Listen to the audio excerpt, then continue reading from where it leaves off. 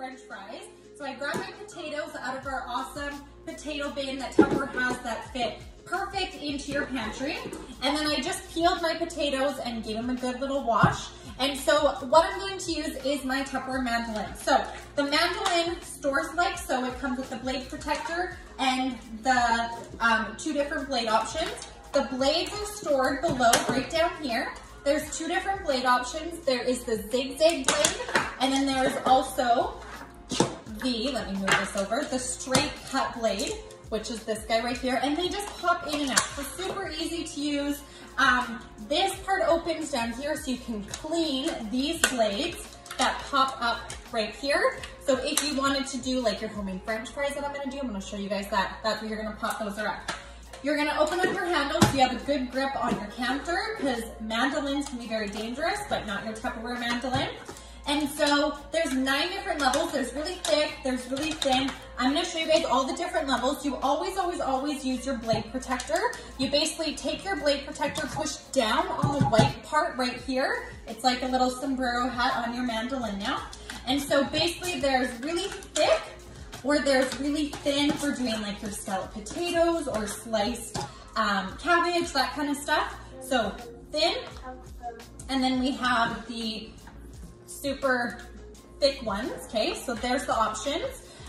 If you wanted to do French fries, which is what I'm doing, you're gonna put these little prongs up that are in the middle, and you're just going to push it down.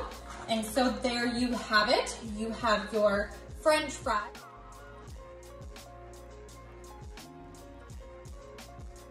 Homemade French fries, better than store-bought French fries. Then if it's breakfast and you want to make some hash browns, or you want to chop up some apples for a salad, or you want to chop up anything into a cube, you're going to start between these 2 blades, pull it up, turn it, push it down, and you are then going to get your cubes. Check that out. So now we're going to do hash browns for tomorrow morning. Okay, so we got that. Then if you want to pop in your zigzag blade, you're just gonna pop this guy out, take your zigzag blade, pop it right in here, like so, easy peasy. And then you are going to just go right down, and you're going to do your zigzag cuts and just have fun with it, okay? Same thing, if you wanna do your waffle fries and get more fancy with it, you're going to start at the top, push down, turn it in between the blades, then push it down, and then there is your crinkle cut French fry. So that's what I'm making tonight for dinner. And last but absolutely not least, you can also do your waffle cut. So I'm not the best at this one, but if your zigzags are going this way, you're gonna put it sideways, and you're gonna give it a nice push down. I didn't do it properly. We'll try it once more. All right.